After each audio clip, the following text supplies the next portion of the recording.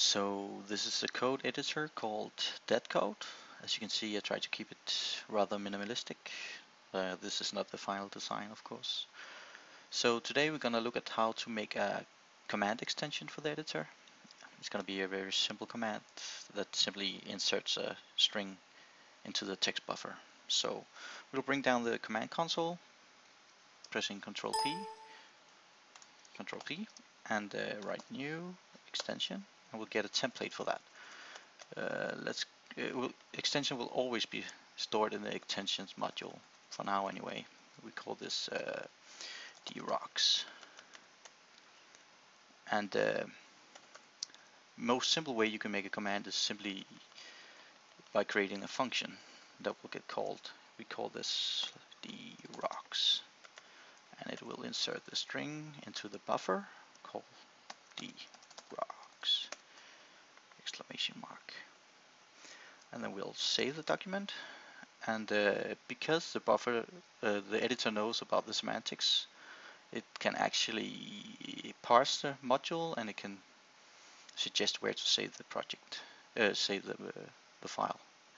We save it, and then we'll compile it, pressing F7 in this case.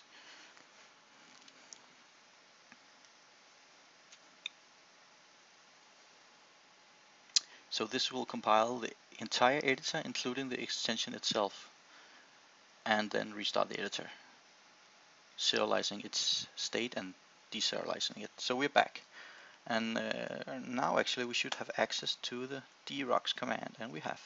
So we can insert that drocks. That's nice.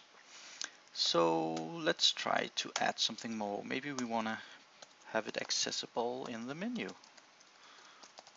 Let's do that. Edit rock E.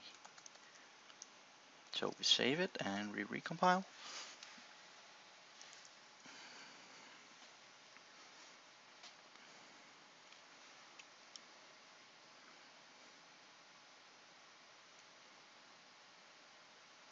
And there we have it.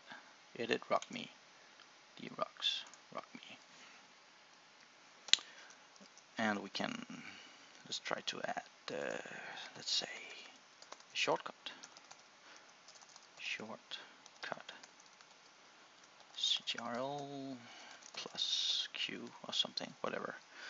This is an advisory shortcut that you can remap if you would like to. So we can try to see if that'll work.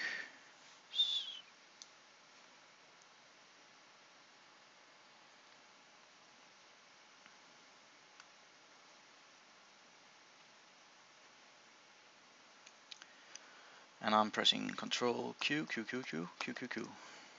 Yay, it seems to work. Cool. Let me quickly show you a bit more semantic knowledge that the editor has. I'm using Brian Scott's parser module, which is excellent, and using that I can do some simple checks like a